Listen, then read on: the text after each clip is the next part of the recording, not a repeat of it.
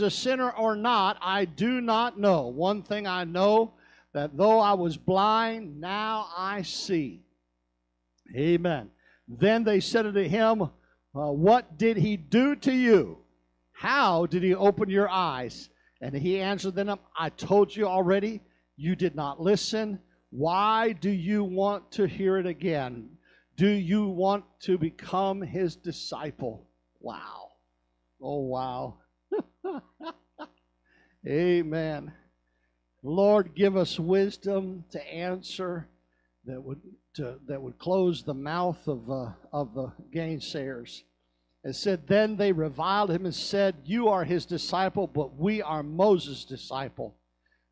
What's going on here is the blind man is seeing, and they don't like it. And I'll tell you a little why they don't like it.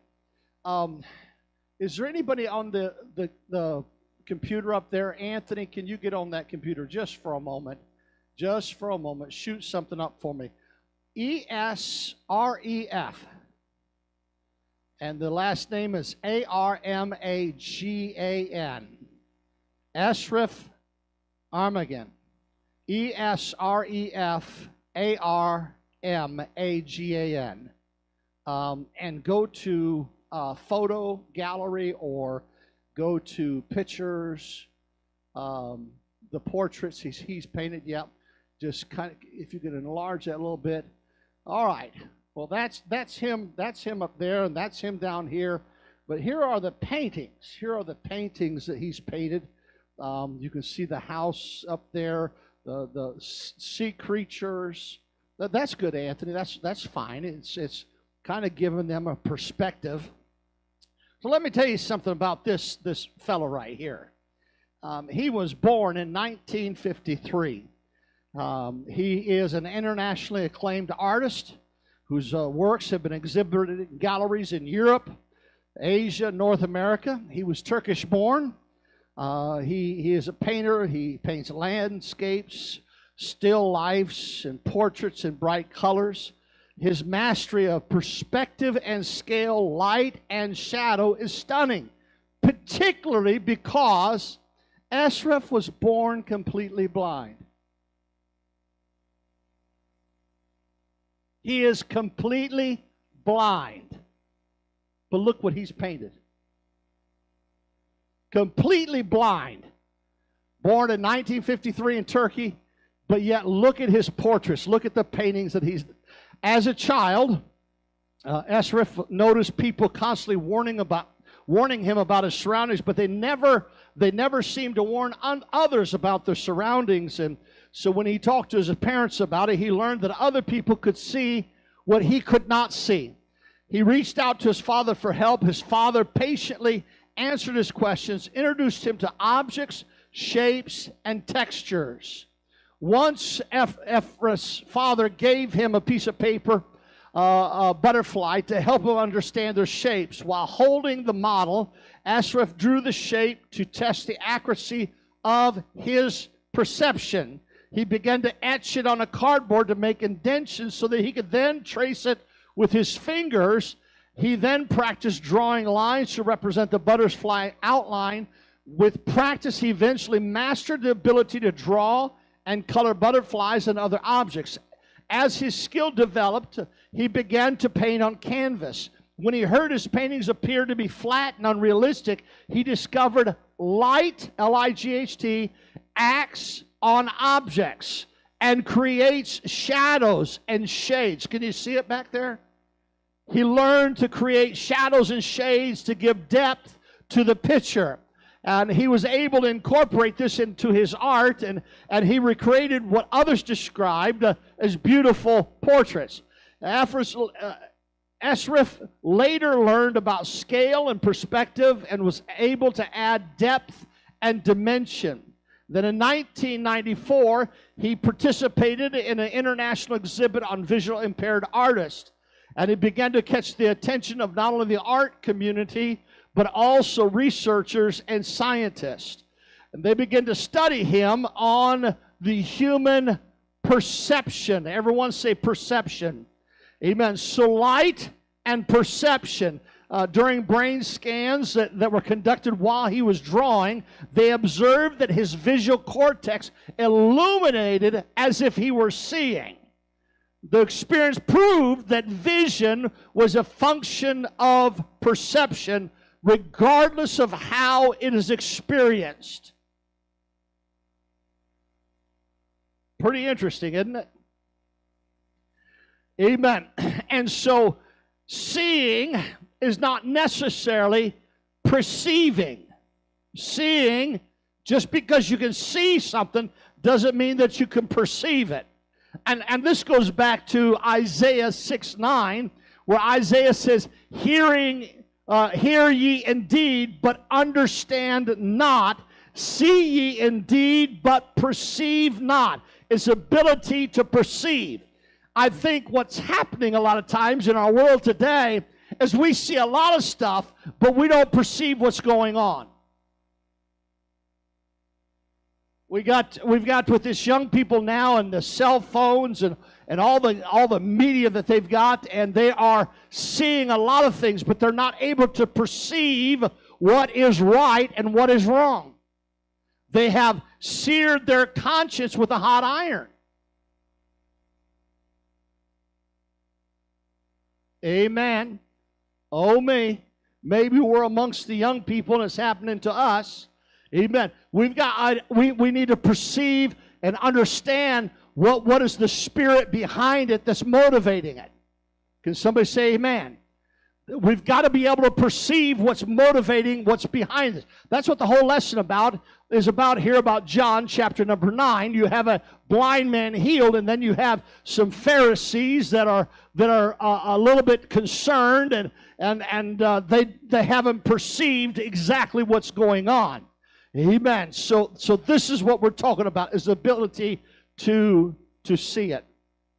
John opened his gospel with reference to light. If you go back, we already hit it, but let's go back one more time. In John chapter 1 and verse 1 through 5, in the beginning was the Word was with God, and the Word was God. The same was in the beginning with God. All things were made by Him, and without Him was not anything made that was made. In Him was life, and the life was the light of men, and the light shined in darkness, and the darkness comprehended it not. So for a blind man to be able to draw these pictures, he had to have a perception, amen, beyond belief to be able to draw the pictures. Isn't that amazing? It is absolutely amazing. All right? Light is a powerful symbol in the Bible. It gives us biblical imagery. When something lights up in your mind or the light goes on, you can see what's being written, what's being said. This light, amen, it recalls the power of God's presence to bring life and understanding, to warm our spirits, to illuminate our path. Thy word is a lamp unto my feet and a light unto my path. It illuminates where we're at. Amen. And it helps us to come out of darkness, to come out of ignorance, to come out of sin, and to walk in the path of righteousness after Christ Jesus. Can somebody say amen?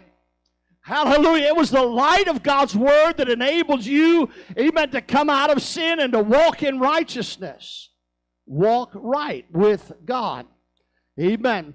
Hallelujah. When you look at chapter number 8, Jesus declared in verse number 12, I am the light of the world. Bam. He came to illuminate. He came to give perspective. Amen. He that followeth me shall not walk in darkness, but shall have the light of life. Everyone say life. Amen. It's that perception that you're not just living, you are living an abundant life. Amen. There's a vast difference, my friend, between living and living with abundance of life. Living is just going through the motions. It's just doing every day what we need to do. But when we get abundant life, now we walk understanding our purpose. And because I have a purpose, I'm not just waking up in the morning and ho-hum. Amen. I wake up in the morning excited, ready to go because I have a purpose today. I have something God called me to do. Come on, my friend. There's a vast difference. If you don't have purpose, you tend to hit the snooze and roll over. But when you have a purpose to get up, amen, it causes you to rise up and to accomplish whatever it is that you have to do. Amen. We need that light in our life. Can somebody say amen? John 9, so John 8 reveals Jesus as light. John 9 reveals precisely what happens when people encounter the light. You see, in 9, we start the story with Jesus and his disciples seeing a man who was born blind. Verse number 1. Amen. There's a man that is born blind. Amen. And much like Job's friends, the disciples assumed that he was blind because of sin, and he suffered the consequences because of his sin. You see this in John chapter 1, verse number 2. So you read in verse 1, now as Jesus passed by, he saw a man who was blind from birth, and his disciples asked him, saying, Rabbi, who sinned, this man or his parents, that he was born blind? Whenever we see something we don't understand, we try to find an answer of why it's what it is. Amen. Why this? Why? What happened? What caused this? Why? All right? We try to see the why of it. Amen. And so we're looking here.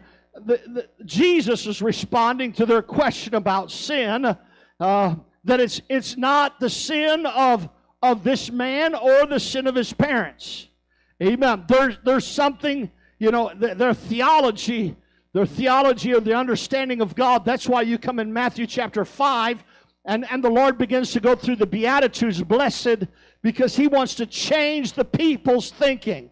They've had a wrong thinking. In their mind, they've had wrong conclusions when it comes to the Word of God. Amen. Something as complex and mysterious as human suffering, we cannot explain it away with simplistic moralization.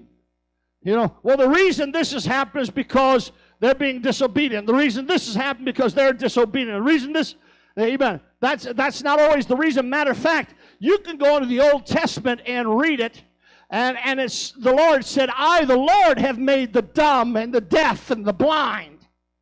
Amen. If God made them, then there's a purpose that God plans to use with the dumb, the deaf, and the blind. And this happened to be one man, because in verse number 3, Jesus answered and said, neither this man nor his parents sinned. That's not what's going on here. It's not a morality issue. It's not a sin issue. There's something else going on.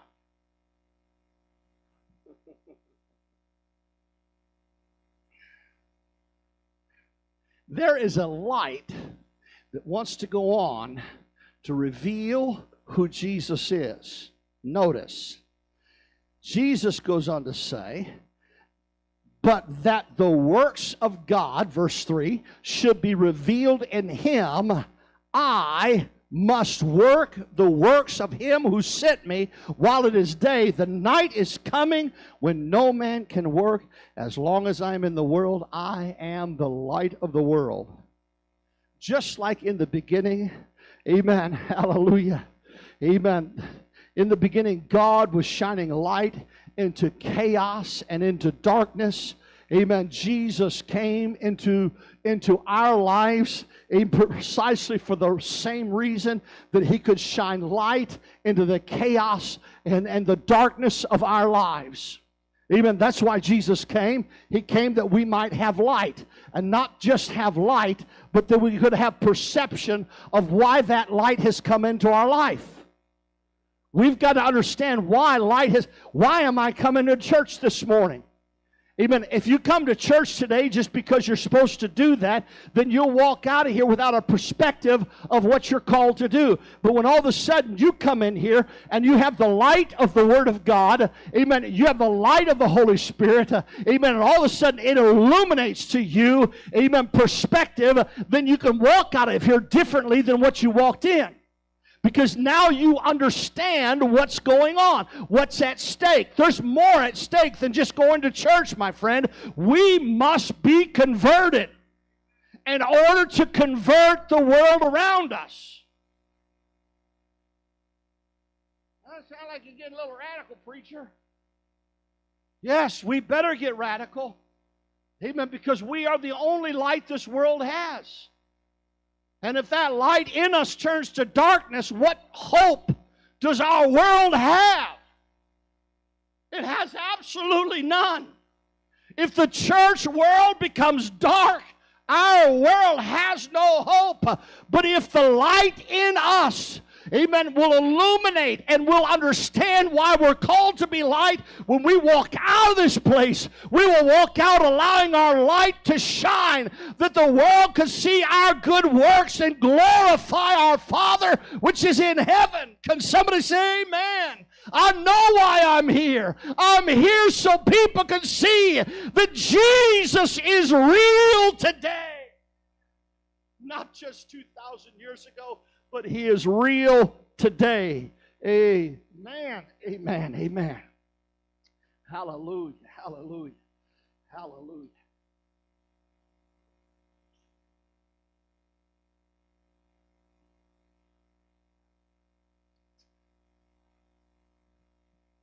So, looking at this blind man, there'd be a lot of reasons of why. But Jesus stepped up to him and spit in some clay and smeared it in his eyes and told him, go and wash in the pool.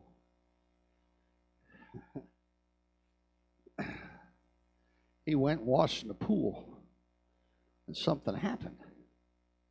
He had no eyes before, but now all of a sudden he come back from that pool and wash in his face, and he can see.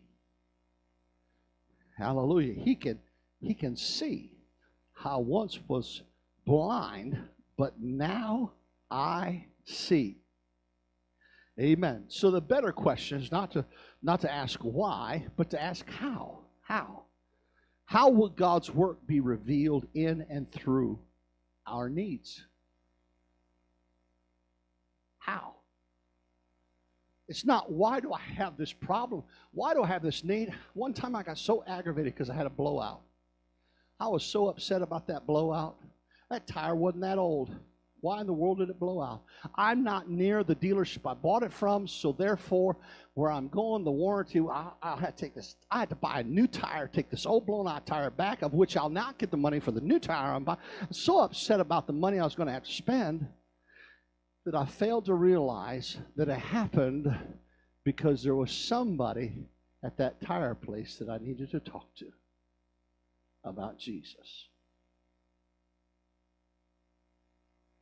One of our preachers up where I'm at from, I should say not at, but where I'm from, well-known preacher. He married one of the Star Girls, and he was traveling out west. And you know, there's a long stretch of highway where there's nothing out there in the middle of nowhere. And he was driving along out there, and he had a blowout. And he got out of that car, and he's like, Lord, why out in the middle of nowhere did I have to have a blowout? He happened to be sitting on a bridge. And so he got out, and he started talking to the Lord, and he wasn't really quiet. He wasn't aggravated. He wasn't mad. He was just like, God, I don't understand why. Don't understand why. I got a spare out of the trunk. Lord, I just don't understand why. He goes to changing that tire in the car when somebody taps him on the shoulder. Now, he's out in the middle of nowhere. And somebody taps him on the shoulder. He turns around, and there's this bum that was underneath that bridge. There was a backslidden apostolic. He was under that bridge saying, God, would you send somebody to tell me there's hope, that I'm not lost and destined for hell? And And that guy tapped him on the shoulder. He said, I heard you praying. He said, I was praying too that God would send somebody to me. And right there on the spot, they prayed him back through to the Holy Ghost. Amen. God allowed, sometimes we're,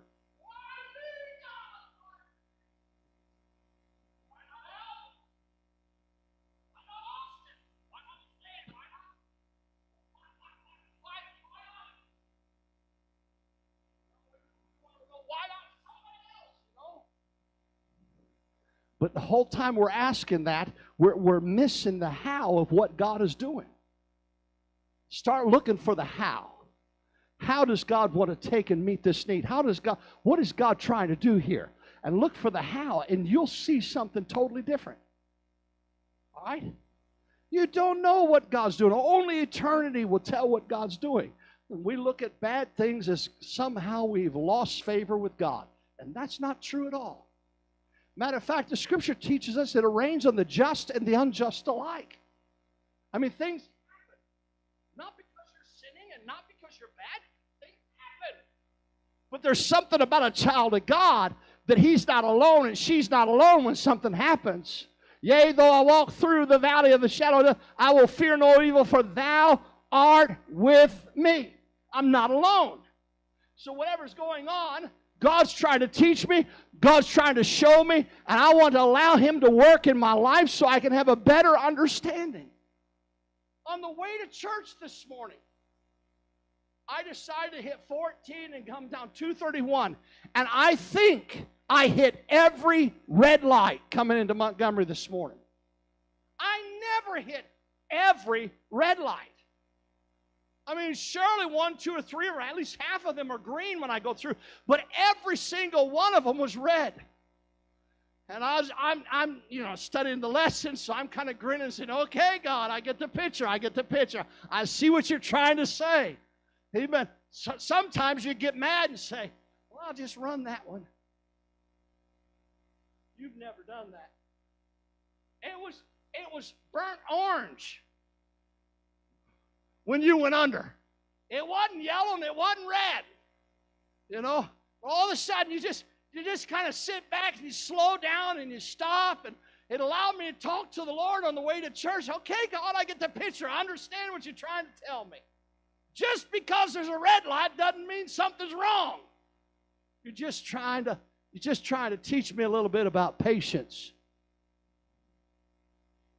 I don't pray for patience, folks, because tribulations work in patience. And I don't want any more trials than I've already got. And so I don't pray for patience. But if God wants to send patience, I'll try to endure. Because when it's had its finished work, it only works for good in us. Can somebody say amen? Hallelujah. Hallelujah. So how? Amen. Romans chapter 8, verse 28. I'm going to get bogged down here a minute. Romans 8 and 28 says this, and we know that all things work together for the good. Now we want to put a period right there and say that all things work together for the good. It says, to those who love God, to those who are the called according to His purpose. It did not stop. It went on to say that it works together. Amen. If you but recognize that light has come into your life, amen, that God has come in to do a work in your life, and that He called you according to a purpose, that all things work together for the good. Hallelujah. I'm just trying to say that sometimes I don't like how things are going. And I want to change how things are going. But I understand, amen, that if my life is surrendered to Him and I've asked Him to order my steps today, then whatever happens today, I know God has a greater purpose than what I have. So many times people have lost jobs and thought the world had come to end, only to realize that God had something better. But the only way to get them to something better is He had to take them out of where they were at. And so the whole time they're sitting fussing and cussing about losing their job, not understanding that God has created something better. Amen. Listen, Sometimes we are unwilling to change because we don't have the light. Amen. Because we don't have the perspective. We're not willing to change and allow God to do what He wants to do. Amen. So this painting up here, for those of you that didn't hear, this painting up here, all these paintings are by a blind man, a man born blind. He's never seen fish. He's never seen a house. He's never seen trees. He's never seen a boat. But somehow he had the ability to perceive what it was. And today, as a renowned artist, amen, he's 71 years old right now, and he's out of Turkey. And but he learned, amen, without eyes, born blind, he learned to perceive things, and he began to put it down on canvas so we could see it. Amen. All right, so now Jesus is trying to refocus the disciples because this blind man is miraculously healed, and John called Jesus and his miracles in the word signs, S-I-G-N-S, because they pointed to his identity. These signs shall follow. Jesus had the signs because it pointed to his identity. In Mark, it says, these signs shall follow them that believe. Amen. It marks your identity that you're different. There are signs that will follow you. Amen. While Jesus healed this blind man, amen, there were those around that did not. They did not believe. Now listen. So God formed man in Genesis chapter 2 and verse 7 of the dust of the ground, breathed into his nostrils a breath of life, and man became a living soul.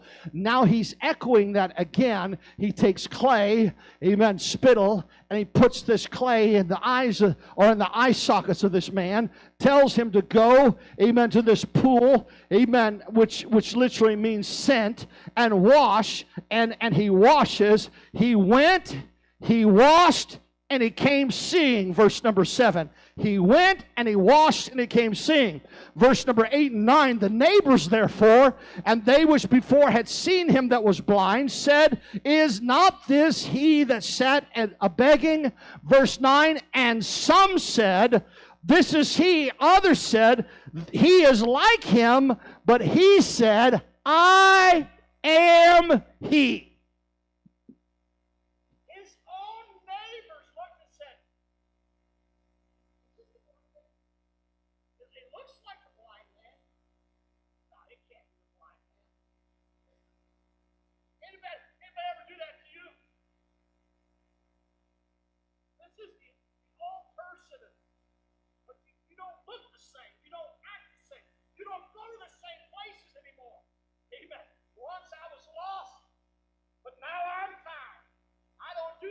I used to do anymore, amen, because my heart has been changed. I've had the light of salvation. There's been a perspective that's been given to me. I was lost, but now I'm found. Hallelujah. Now, Jesus, he just kind of evaded the group and left, and this man claims, I'm he. And there was a gasp that went through the crowd as they looked at him and said, what happened to you? What happened to you? Did anybody ever say that to you? You come home from church, they say, what happened? Something happened tonight. What happened to you? What happened to you? And so they couldn't find Jesus. So trying to make sense of this blind man seeing, they took him to the religious Pharisees, the professional Christians. He took him to the professional, I should say religious, not Christian. They weren't Christian. He took them to the professional religious leaders of the world. Amen. We want to make sense of this. We want to understand this, so tell us about this. And they, the religious, began to say unto the blind man, what sayest thou that he that hath opened thine eyes? And he said, he is a prophet. But the Jews did not believe concerning him that he had been blind. I don't believe you were blind. And received his sight. So let's call his parents. And so they called the parents. Verse 20 through 23, his parents answered and said, we know that this is our son. He was born blind, but by what means he now seeth, we know not. Or who hath opened his eyes, we know not. He is of age. They threw him under the bus. He is of age. He shall speak for himself. These words spake his parents because they feared the Jews, for the Jews had agreed already that if any man did confess that Jesus was the Christ, the Messiah, he should be put out of the synagogue. Therefore, said his parents, he is of age, ask him.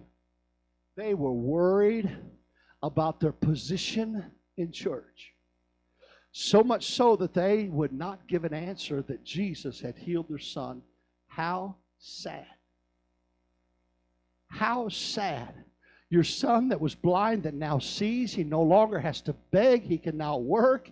He can live like everybody else. He can have a family like everybody else. He can have a life like everybody else. But you're so worried about position that you won't give a straight answer. Now, Brother Mark, you say politically correct. This is one of those examples of really politically correct. They were so concerned about their position that they try to be political in their response. So they ask him in verse number 24, tell the truth. What really happened? We know this man is a sinner. Fess up. Tell us what really happened. We know this one you're saying, Jesus the prophet or whatever you're. Come on. Tell us the story. Tell us the truth. You ever get somebody, you try to get them to tell you the truth? And they'll tell you this story. No, that's too far-fetched. Tell me the truth. And so they tell you this story. No, that's not the truth. Tell me the truth. Anybody ever run up to somebody like that? Some people are such good liars that you don't know if it's the truth or not. And so they're looking at this blind man that can now see. They say, come on, tell us the truth.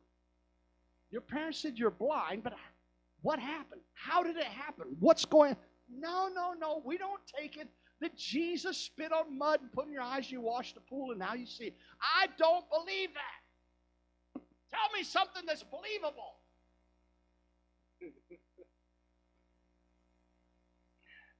Well, you'll find that when they said this man got a little bit irate back to him, and he began to ask him, so, if I tell you again, you're going to become a disciple? Smart aleck.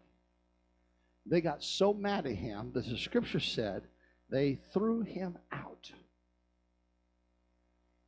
Threw him out. They got so mad at him. They threw him out.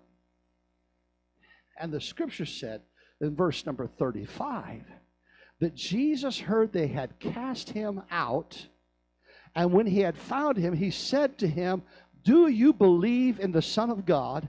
And he, the blind man that now sees, answered and said, who is he, Lord, that I may believe him? And Jesus said to him, ye have both seen him, and it is he who is talking with you. Then said the man that was blind that can now see, Lord, I believe. And he worshiped him. Amen. And he worshiped him. Amen. You go on down to verse number 39, the next verse, and Jesus said, for judgment. Okay, disciples said, what's all this about? Why? If this man has not sinned, then why is he blind? The Lord said, this is why he was blind. For judgment I am come into the world, that they which see not might see, and that they which see might be made blind. He said, I've come so the one who is blind can see, and I've come for the one who thinks he's seeing, that he is actually blind.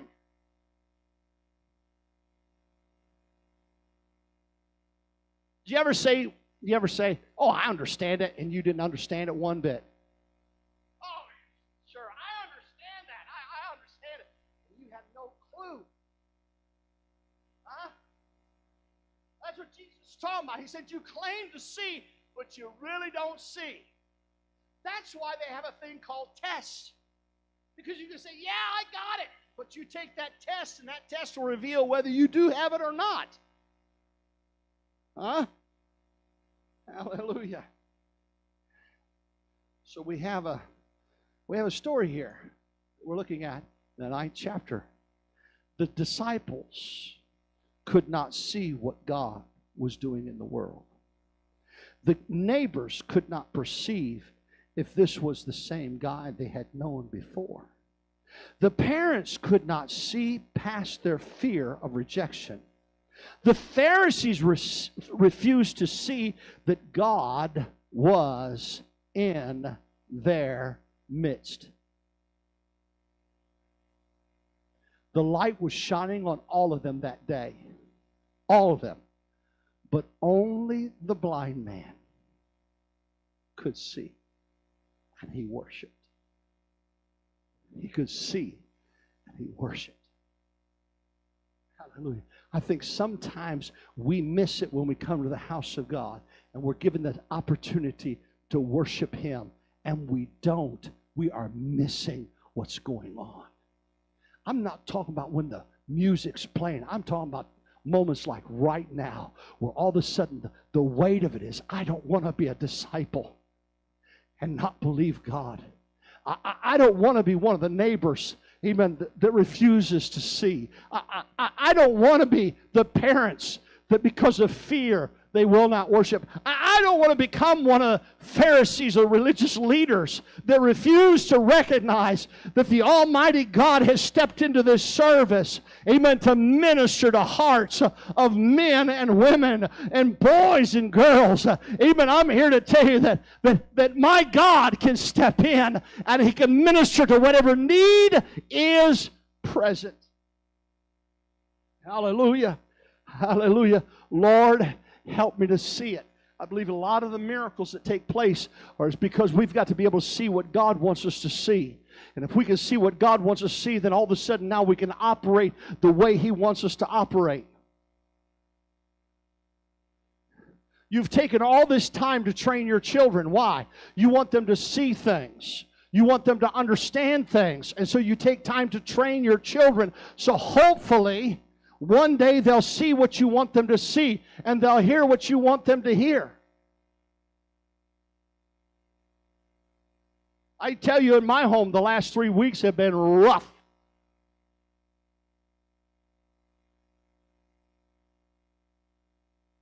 You have to stick to your guns even when you don't want to stick to your guns. Why? Because there's a soul that I want them to do right. I want them to walk right. I want them to think beforehand. Oh God, when you deal with me and punish me, and Lord, when you correct me, do I have the same spirit? Says, Lord, I want to see what you want me to see. I want to understand what you want me to understand so that I can perceive what's going on. Hallelujah, hallelujah, hallelujah. It's hard to imagine a darker place than a Nazi concentration camp. Yet in the winter of 1944, taken from a journal, a bright light of faith and courage flickered defiant in such a camp. Hugo Grin was 13 years old when he, his father, and 10,000 other Jews from the Berhova ghetto were deported to Auschwitz. His grandparents, his little brother, were immediately gassed since there was no value to the regime. Hugo and his father were transferred to a forced labor camp, Lieberose, and put to work constructing a resort town for the Nazi officers and their families. In the dark, cold, miserable place, Hugo witnessed a triumph of hope, and the resilience of faith. He later recalls, although we had nothing like calendars, my father, who was my fellow prisoner there, took me and some of our friends to a corner in our barracks, and he announced that it was the eve of Hanukkah. Now to understand this, you have to go back. According to the Talmud, when Judas Maccabeus entered the second temple of Jerusalem, he found only a small jar of oil that had not been defiled by Antiochus. The Epiphanes, the jar contained only enough oil to burn the candles for 1 day. But miraculously, the oil burnt for 8 days until the consecration oil could be found and established and precedent that the festival should last for 8 days. So what happened was Antiochus was a wicked man, and he defiled the temple. He brought false gods and set them up in the temple. I believe also he put a pig's head outside, slaughtered a pig and put a pig's head outside, which was in defiance to the Jews. And so when Judas Maccabeus went into the temple to light the candle, there was only a small jar of oil, enough to burn 1 day. And so he lit the candles in purification of the second temple, and it burnt. The candlestick burnt for 8 days off of 1 day's oil. And so Hugo's father produced a curious-shaped clay bowl, began to light the wick, and immersed it in his precious, now melted margarine ration. Before Hugo's father could recite the blessing, Hugo protested that this was a waste of food. He said his dad looked at him, then at the lamp, and he finally said, "You and I have seen it as possible to live up to 3 weeks without food. Once we lived almost 3 days without water. But you cannot live properly for 3 minutes without hope." This is in the Hanukkah book of celebrations. This actually happened in 1944. Hugo relayed the story, even how his dad said that candle was going back to that, remembering that there was a jar of oil, and remembering that there is a hope in Israel, and remembering we might be in a concentration camp, we might be in a labor camp, but we know this one thing, that wherever we're at, if we have a God and we have light, if we have light, we have hope. Amen. Jesus is the light of the world, and he lit it that we might live an abundant life. Can somebody say amen? How do you understand? Can you perceive the light? Can you perceive what God is wanting to do for you and through you?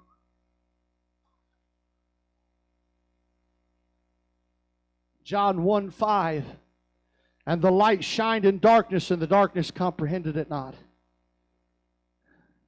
Genesis 1:3, let there be light. Isaiah 9:2, they walked in darkness.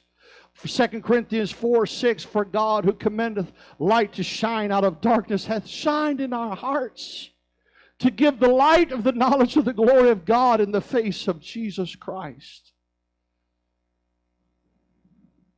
If we walk in the light, as he is in the light, 1 John 1:7, we have fellowship with one another, and the blood of Jesus Christ, his Son, cleanseth us from all sin. Would you bow your head with me right now? Heavenly Father, I'm asking you to be that light that would come into my life, into our life, into this church. Lord, not only light, but that we could see, and that not only that we could see, but that we would have perception, that we would have understanding, that we could put the things together, Lord, in the spirit world, just like Ephraim. Lord, he's blind from birth. Lord, sometimes in the spirit world, we're blind. We can't see what you want us to see.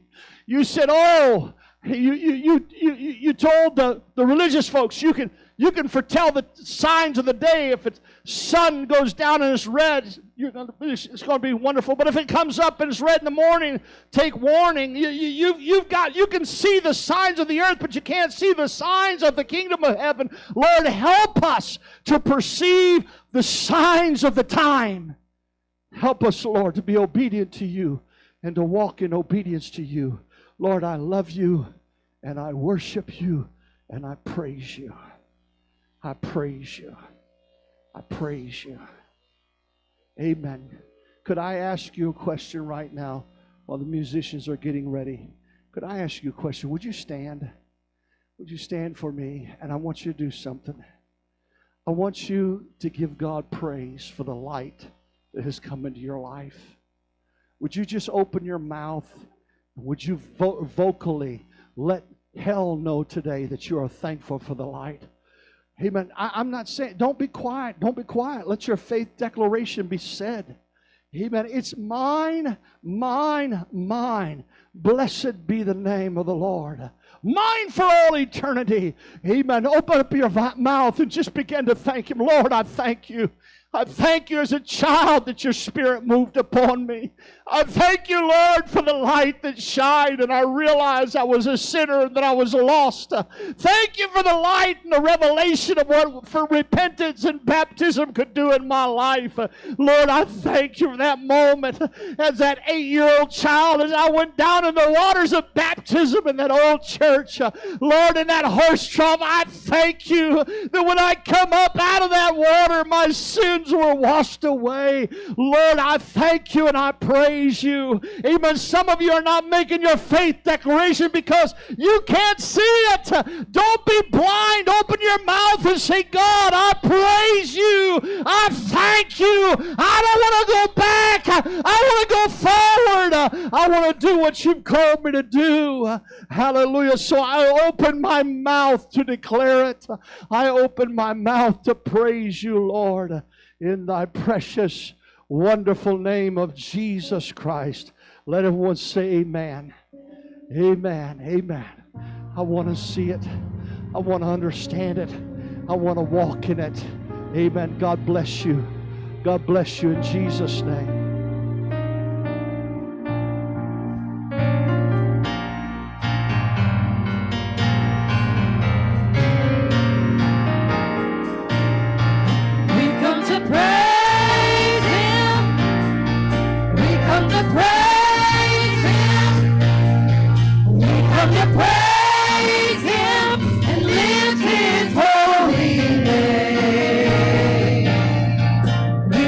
Praise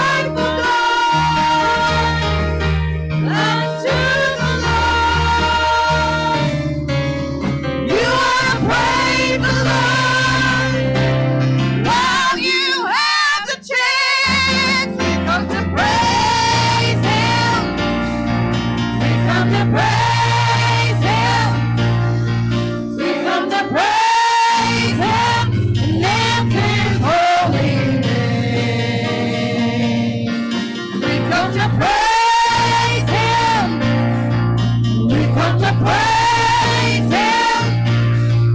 We've come to praise Him and lift His holy, lift His holy, lift His holy name.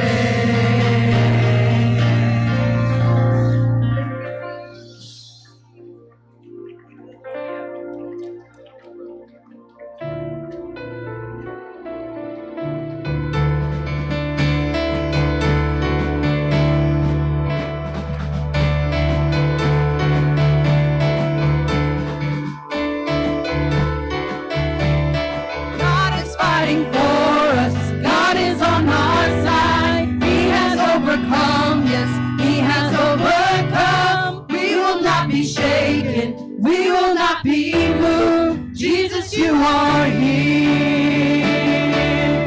Carrying our burdens, covering our shame. He has overcome. Yes, He has overcome. We will not be shaken. We will not be moved. Jesus, you are here. I will live, I will not die. A resurrection power of Christ alive in me, and I am free in Jesus' name. Will live, I will not die. I will declare and lift you high. Christ revealed, and I am healed in Jesus' name.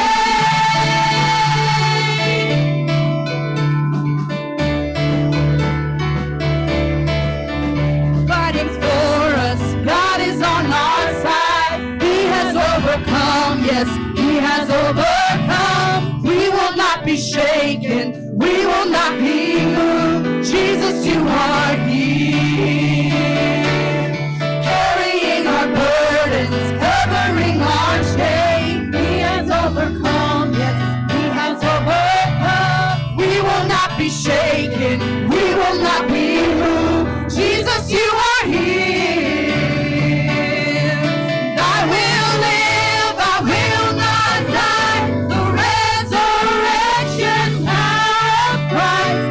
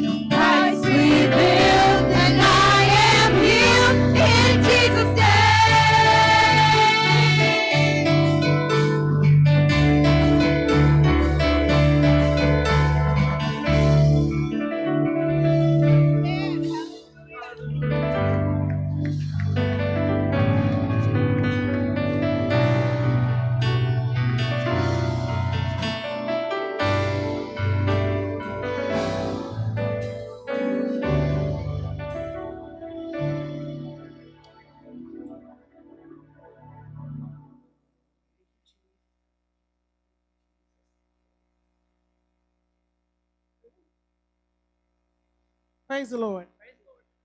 You may be seated.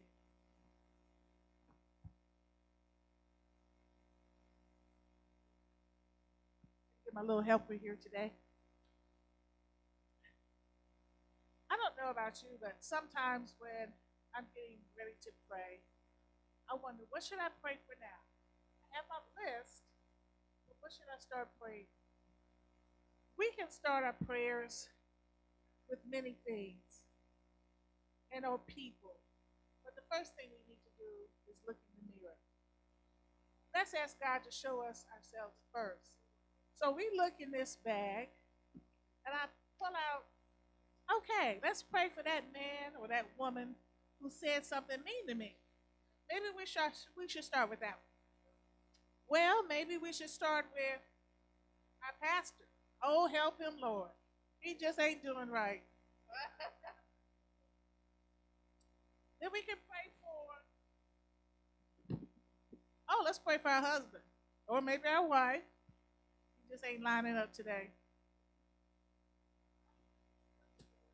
We need a new job. We pray for a new job, but are we praying for the people that we need to minister on that job? What about that mean coworker? You know, she got on my last nerve. I don't feel like praying for her.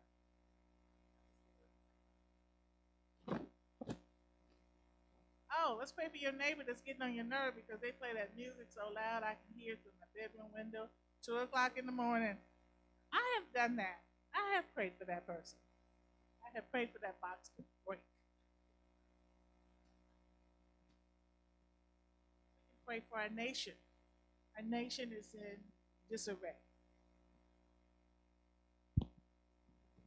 Oh, let's pray for some financial increases. We ain't got enough money. We never seem to have enough money. Pray for our children. Keep acting up. I wonder why. Pray for our siblings. I know I grew up in the same household with them. I don't know why they're so different. But they are. But the number one thing we need to do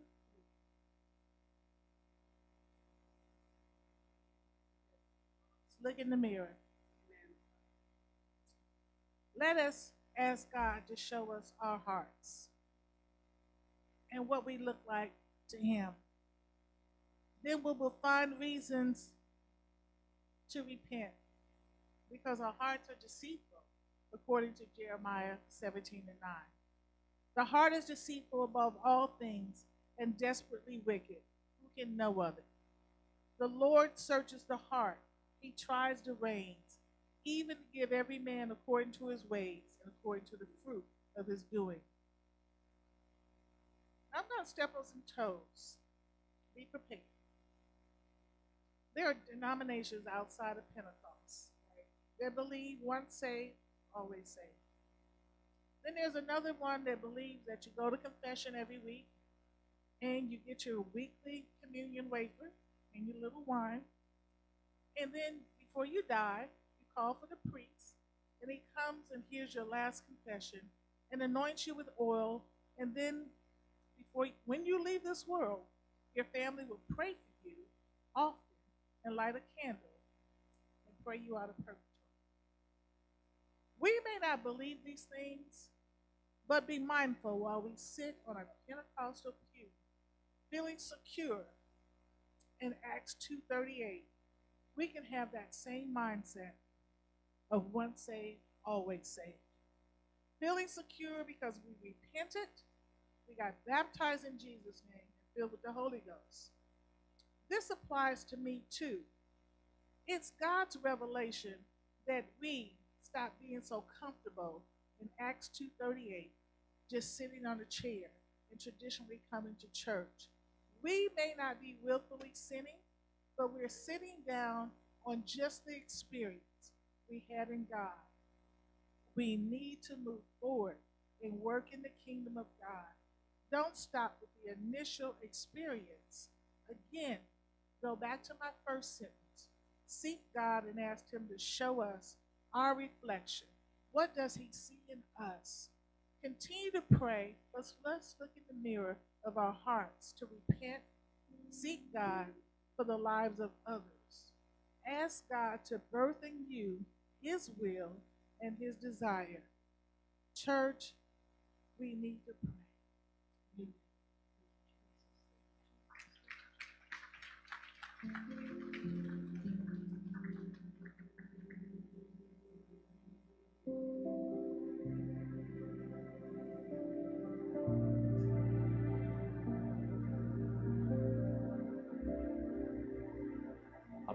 There we go. Praise the Lord, everybody. A few announcements here this morning. Today, right after church in the foyer, Journey's having a bake sale. It's not an auction. Everything is priced. First come, first serve. No fighting, please. The bakers could bake you something privately if you talk to them, and I'm sure we can get you something if you wanted something. This Saturday at 1 o'clock, the widows and widowers are going to be meeting for lunch at Fried Green Tomato this Saturday at 1 o'clock. So if you're part of that group, be there. Amen. Good food. The 29th, March the 29th, is our Good Friday service, 6 o'clock here at the church with the dinner. No Wednesday night service that week. This week we'll have Wednesday night service. The week of Easter and Good Friday, we'll have that Wednesday transfer to Friday.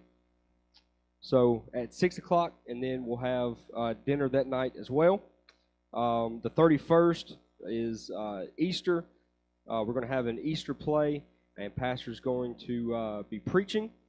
Louisiana Men's Conference in April. Today is your last day to sign up, so make sure your name is on the sign-up sheet if you are wanting to go. We'll get you the pricing information as soon as we get a head count of who all is going to be participating. If you've taken pictures, those will be downstairs today. You can pick those up. April the 14th is our steak dinner. This is free. They're going to be serving the kids during regular Sunday school time. If you would like to donate any hot dogs, chips, or cookies, we'll have those turned in the Sunday before the 14th, and we'll get those. There's going to be a sign-up sheet for sides for the steak dinner: potato salad, mashed potatoes, baked beans, angel eggs, right? Some deviled eggs, some cakes and pies. So make sure you sign up for that. We're going to have a good time. Like I said, during Sunday school hours, we're going to be feeding the kids those hot dogs. So if you'd like to donate those, you can do that on the 7th. And I believe we're having a health fair, amen, at the end of March. Just like to...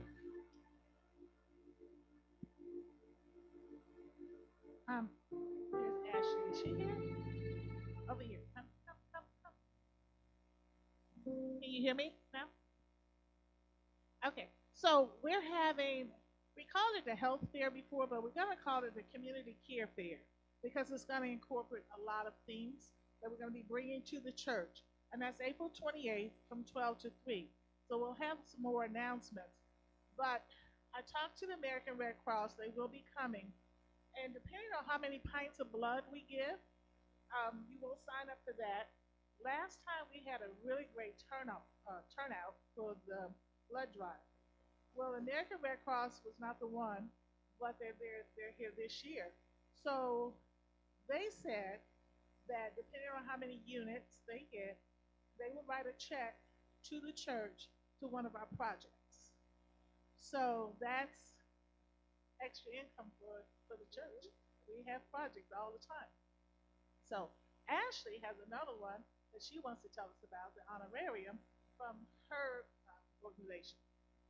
So y'all know I work with Area Agency on Aging for those that are over the age of 60 or disabled, but I also have a side job with Area Health Initiative. Basically, I'm a community health worker. We go do events. My job has offered an honorarium. If we have 25 people to show up, we get $250 $250 check to our church. $250 is a lot.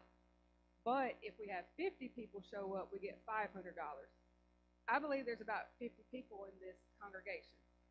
So April 28th, if we can get 50 people, 50 adults, to go sign their name, they participated, walked over there. So just know on that Sunday when we have this community health fair, there's lots of good free stuff. I'm sure y'all have been to events where y'all can go table to table to table to pick up stuff. Y'all don't have to sign up for nothing. You can just look and keep walking or whatever, but just show up because our church can get $500.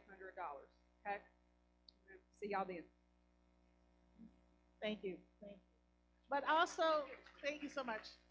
Also remember the community care fair. Bring your friends that day, your neighbors, whomever. So it's a good time for them to come to church and hear the word of God. Okay, and then participate in our community care fair. We will have the fire truck for the kids. I'm trying to get the firehouse to come. So we're trying to make sure we have something for everyone. Thank you. All right. Don't forget to come and stop by. If our ushers could make their way at this time, take up this morning's tithes and offerings, we're going to have a special offering. It's going to be in a green bag. This is for our global missions. So please give to global missions. This is going to go direct to them. So we got our regular offering is in red. Our global missions is in green. So make sure you are putting your monies in the right bag. Amen. If we can all stand all across the house, we're going to go to the Lord in prayer before the praise team comes one more time. Amen. I feel good in the house of the Lord today. Amen. Amen. Lord, we love you and we praise you. Lord, we thank you for your spirit. Lord, I ask you to touch these missionaries and their mission, your mission, God. And I ask that you bless them and bless this offering and use it for your kingdom. In Jesus' name, amen, amen, amen. You may bring your offering at this time.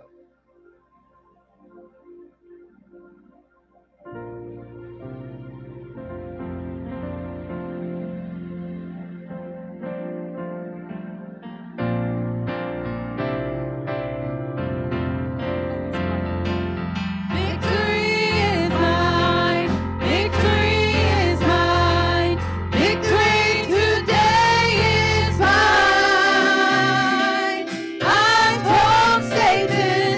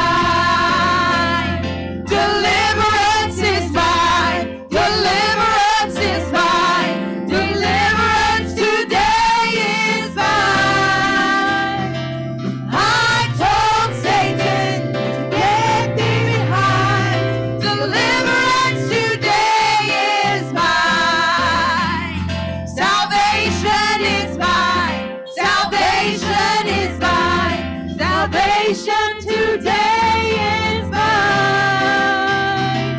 I told Satan to get thee behind. Salvation today is mine. Jesus is mine. Jesus is mine. Jesus today is mine. I told Satan, you get thee behind. Jesus today is mine. Victory is mine. Victory is mine. Victory today is mine.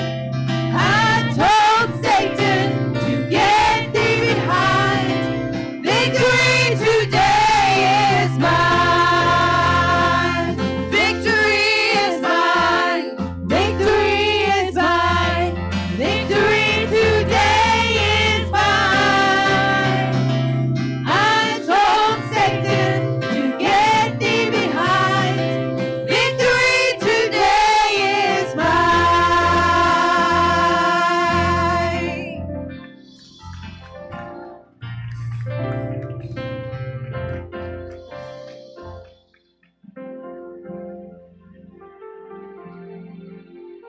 Amen. Do you have the victory?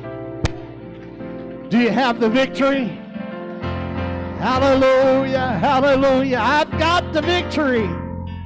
Amen, amen, amen, amen. I've got the victory.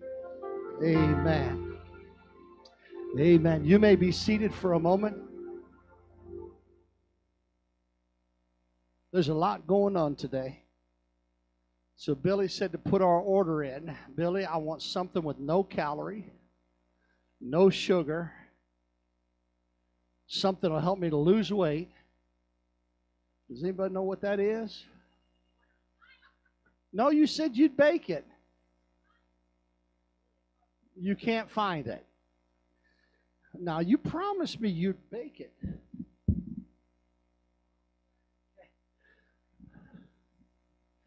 That don't work that way, sister. You're praying amiss that you might consume it on your own lust. Amen, amen. Praise God, praise God. Sister Smith, what you didn't mention is last time we did the health fair that they told us from the blood mobile that our church gave more blood than the largest church here in town. When we parked there. When they parked there, they got more donations here out of this group. That means, yes, you need helpers. Yes, yes, yes. And,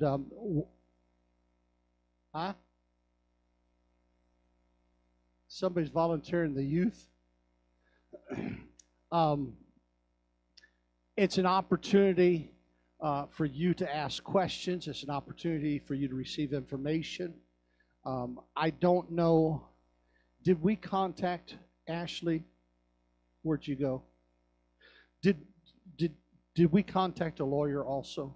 Will there be a lawyer there to answer the question of the difference between wills and trusts?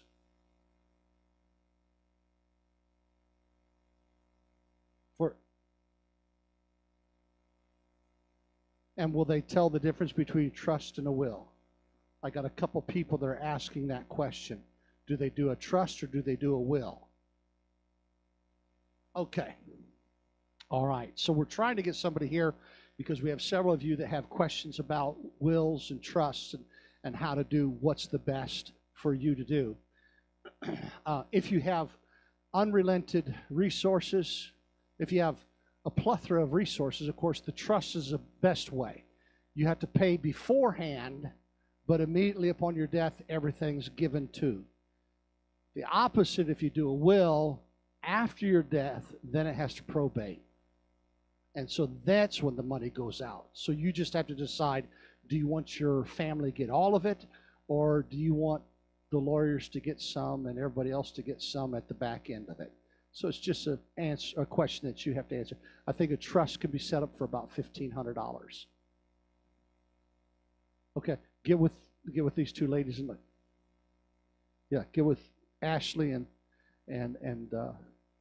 Sister Smith on that. There was an old song written in 1942 that later by the quartets was made a very popular song. And it went something like this: troublesome times are near, filling men's hearts with fear. Freedom we all hold dear, now's at stake. Humble your heart to God, safe from the chastening rod. Seek the way pilgrims trod, Christian awake. Jesus is coming soon, morning or night or noon. Many will meet their doom, trumpet will sound. All the dead shall rise, righteous meet in the skies, going where no one dies, heavenward bound. Troubles will soon be o'er, happy forevermore, when we meet on that shore, free from all cares. Rising up in the skies, telling this world goodbye. Homeward we then shall fly, glory to share.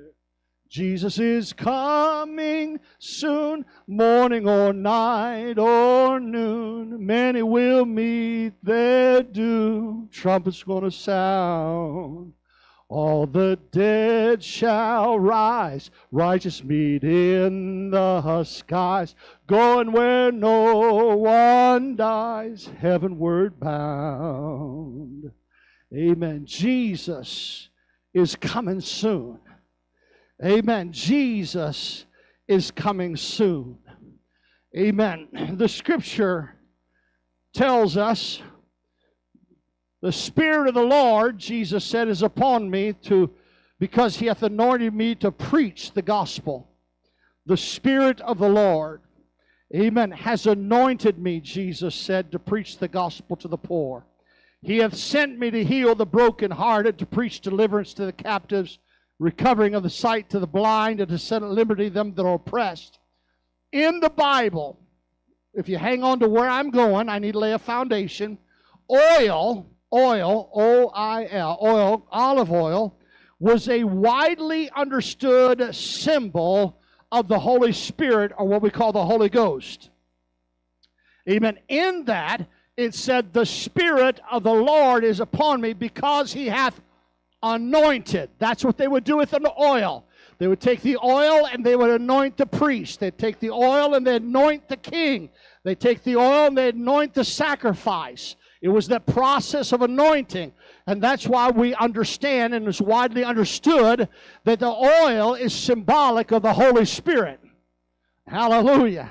So when we read in Matthew chapter number 25, in verse number 1, he said, then shall the kingdom of heaven be likened unto 10 virgins, which took their lamp and went forth to meet the bridegroom. And 5 of them were wise, and 5 were foolish. It says, they that were foolish took their lamp and took no oil with them. But while the bridegroom tarried, they all slumbered and slept. And at midnight there was a cry made, and behold, the bridegroom cometh. Go ye out to meet him. Then those virgins arose, all 10 of them. They trimmed their lamps. And the foolish said unto the wise, give us of your oil, that for our lamps are gone out. But the wise answer, saying, not so, lest there be not enough for us and you, but go ye rather to them that sell, and buy for yourselves. Go to them that sell it, and buy your own. That's pretty selfish. And while they went to buy, the bridegroom came, and they that were ready went with him to the marriage, and the door was shut. Afterward came other virgins, saying, Lord, Lord, open to us. But he answered and said, verily I say unto you, I know you not. Watch therefore, For ye know neither the day nor the hour where the Son of Man cometh. They would take that oil. They would take that oil. They would take that oil. They'd pour that oil into their lamp. I have a couple at home that I bought when I was in Nazareth. I have the wick. Pour that oil into them, and that wick will soak up that oil, and you light that wick, and it'll burn as long as there's oil in that bowl. But the moment that oil runs out of that bowl, it'll suck that oil up the wick, and once it's burnt the oil, that light goes out just like that. Amen. It's that process, amen, of having the lamp. You're the vessel. Amen. We're the vessel. We've got to have the Holy Ghost in us to keep us the light of the world. And sounds like this is carrying over a little bit from this morning's Sunday school lesson. It's the light, amen, that we have. And so he's telling us, he's saying there were 10 virgins. The bridegroom was coming, and they wanted to be with the bridegroom. And so 5 were smart, and they took extra oil with them. They had extra oil with them. And at midnight the cry came forth, and they woke up, they trimmed their lamps, and a couple of them tried to light the lamps. 5 of them tried to light the lamps, and it wouldn't light. They looked into the bowl, and there's no oil in there. Because there's no oil, they can't get a fire started. Amen. They turned to the one that had the oil, and they said, give us of your oil that we can have oil too. And they said, this is something you've got to have on your own. Amen. My oil, amen, my oil, there's some things we got to be selfish about, church.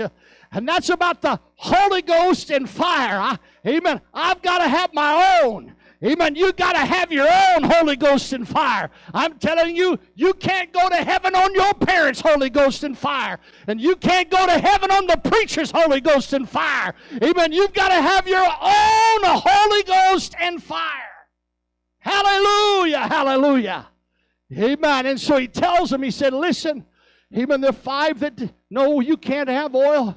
He said, you go out and you go to them that sell, and you buy for yourselves your own oil.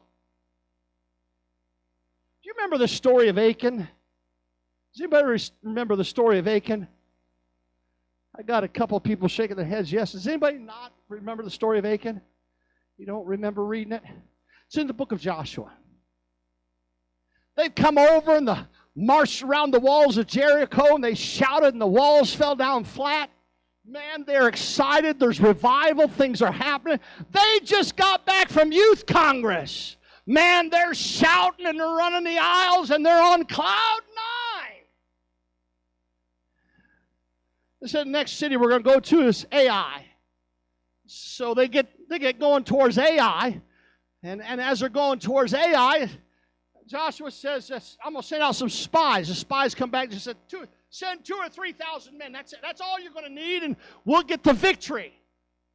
So he sent 3,000 men up there to Ai to conquer them, and Israel ran from before the face of Ai, and I believe it was 32 people died.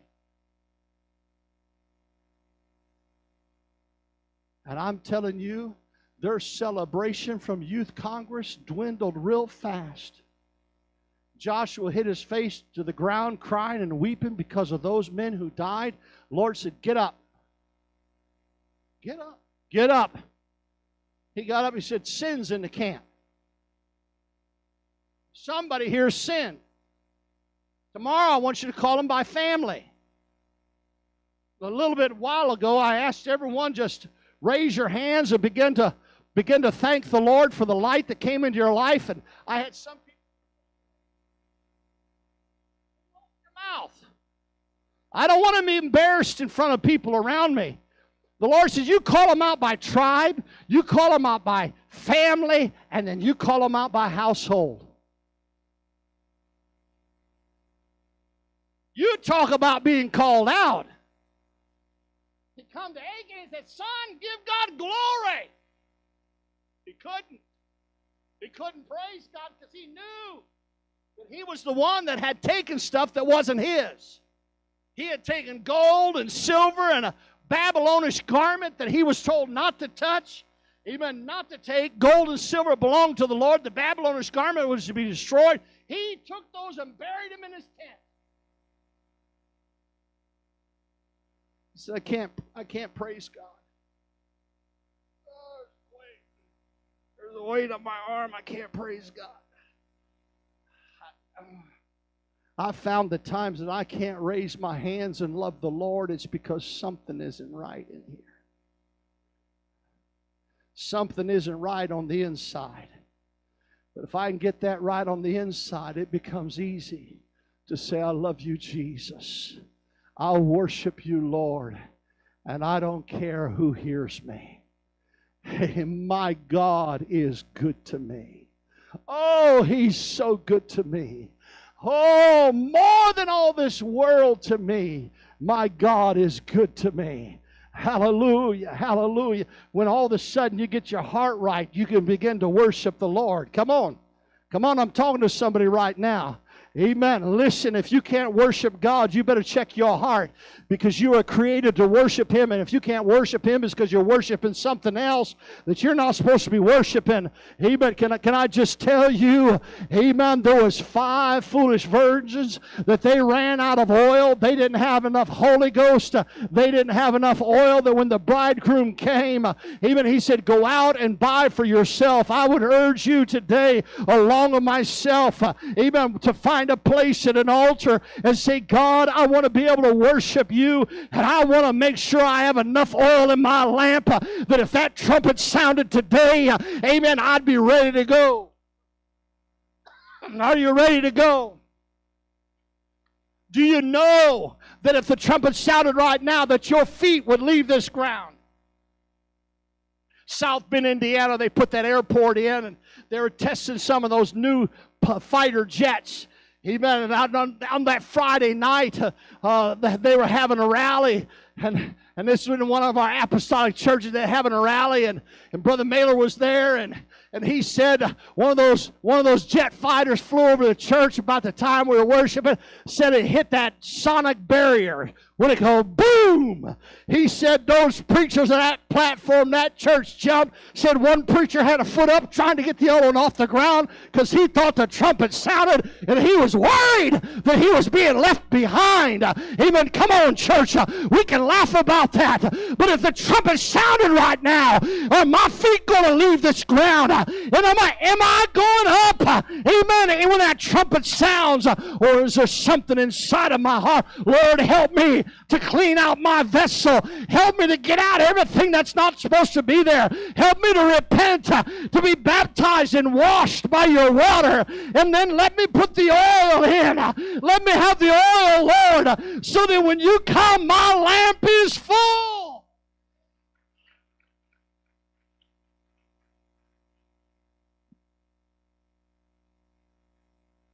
Are you ready?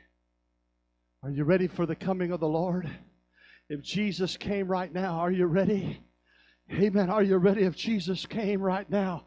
Amen. No man knows the day nor the hour. Amen. The scripture tells us in 1 Thessalonians chapter 4, amen, starting at verse 16 into chapter 5, verse number 2, for the Lord Himself shall descend from heaven with a shout, with the voice of the archangel, and with the trump of God, and the dead in Christ shall rise first. Then we which are alive and remain shall be caught up together with them in the clouds to meet the Lord in the air, and so shall we ever be with the Lord. Wherefore, comfort one another with these words. But of the time and seasons, brethren, ye have no need that I write unto you, for yourselves know perfectly that the day of the Lord so cometh as a thief in the night. Even Jesus is coming. Even just like these virgins. He came at midnight. 5 were wise, they had oil. 5 were foolish because they didn't have what it took to get out. They missed it. They missed it. They missed it. What a horrible thing to miss out. What a horrible thing to miss out, to not make it. Amen. Amen. To know that you're going to a place where there'll be weeping and wailing and gnashing of teeth. Are you ready, my friend? Are you ready, my friend? Amen. 1 Corinthians chapter 15, verse number 51. We say it many times at funerals. Behold, I show you a mystery. We shall not all sleep, but we shall be changed. In a moment, in a twinkling of an eye, at the last trump, for the trump shall sound, and the dead in Christ shall be raised incorruptible, and we shall be changed. For this corruptible must put on incorruption, and this mortal shall put on immortality. So when this corruptible shall have put on incorruption, and this mortal shall have put on immortality, then shall be brought to pass the saying that is written, Death is swallowed up in victory. O death, where is thy sting? O grave, where is thy victory? The sting of death is sin. Amen. And the strength of sin is the law. But thanks be to God, which giveth us the victory through our Lord Jesus Christ. I'm here to tell you that your victory today, amen, is in Jesus Christ. If you want oil today, it's in Jesus Christ. Come on, buy some oil. Whatever it takes to get some oil before you leave this house. Make sure you have oil in your vessel.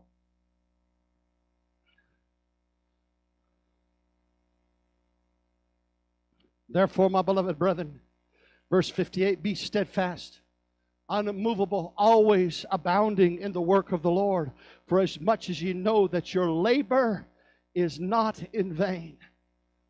That your labor is not in vain.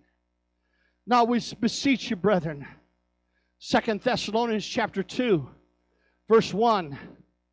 Now we beseech you, brethren, by the coming of our Lord Jesus Christ. Whoa!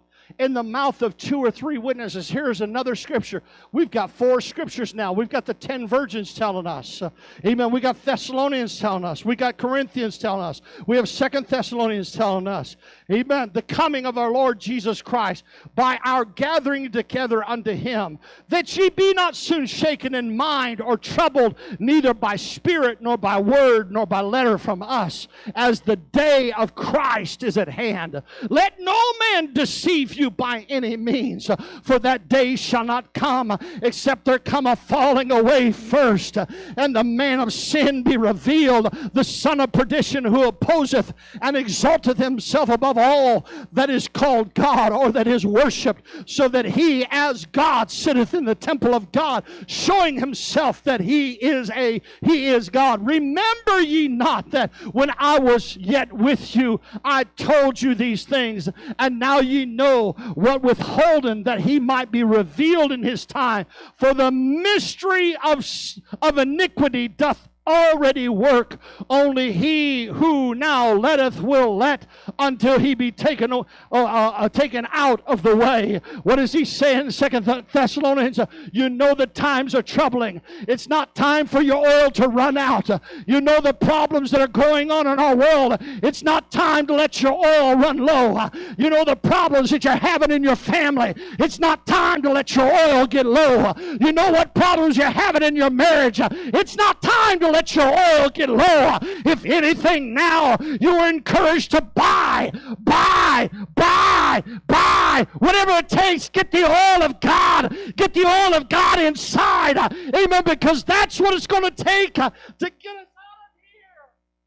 I've got to have you, Jesus. I've got to have the anointing. I've got to have the anointing. Hallelujah. What do I do, preacher? What do I do, preacher? I tell you what you do, you repent. Right now you repent of everything. Lord, what drained my oil out of me, I repent. I ask you to forgive, and I ask you to cleanse. Amen. If you haven't been baptized, you must be baptized in the name of Jesus. Amen. For the washing of your vessel, so that you are ready to receive that anointing, that oil that comes from above. We need the oil today. Fill me up, Lord. Fill me up, Lord. with that anointing and that oil. Fill me up.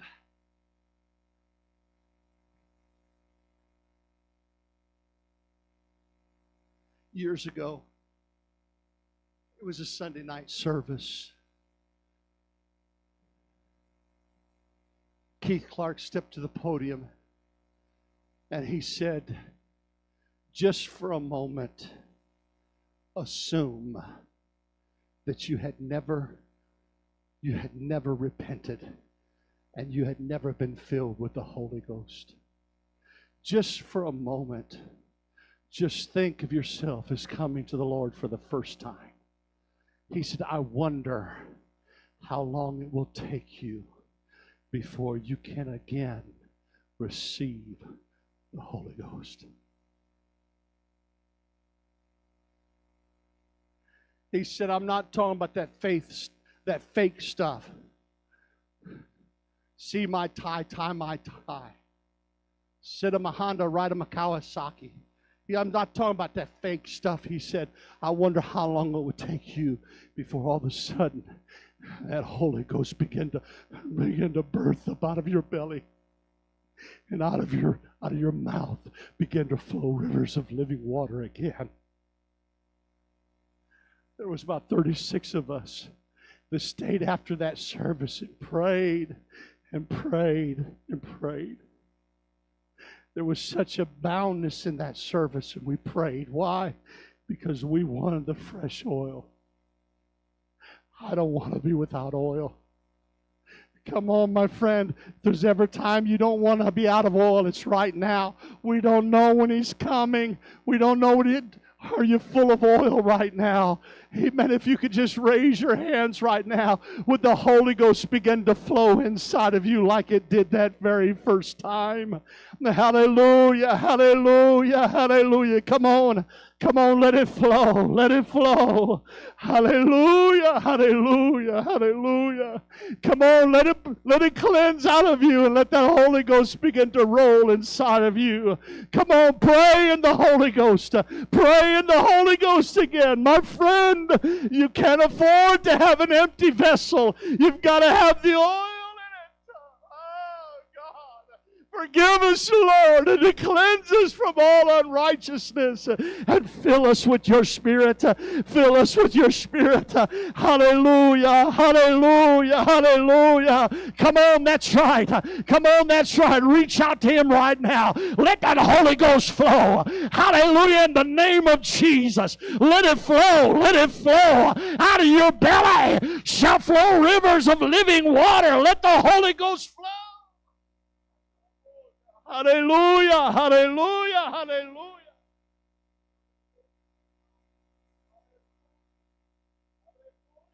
Come on, receive ye the Holy Ghost.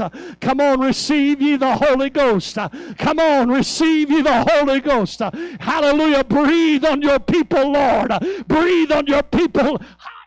Come on, breathe, Lord, on your people today. I worship you. I love you, Lord. I want that Holy Ghost. I don't want my vessel to be empty. I've got to have oil. I've got to have oil. I've got to have oil. Hallelujah. Come on, friend. Come on. Out of your belly shall flow rivers of living water. I need the living. I need the living. I need the living. Hallelujah, Lord. And I thank you, Lord. Hallelujah. Come on, that's right. Hallelujah, hallelujah. Come on, let it flow, let it flow, let it flow. Hallelujah, let it flow. Hallelujah. Hallelujah, in the name of Jesus. Be loosed. Be loosed in the Spirit. Be loosed in the Spirit. Hallelujah.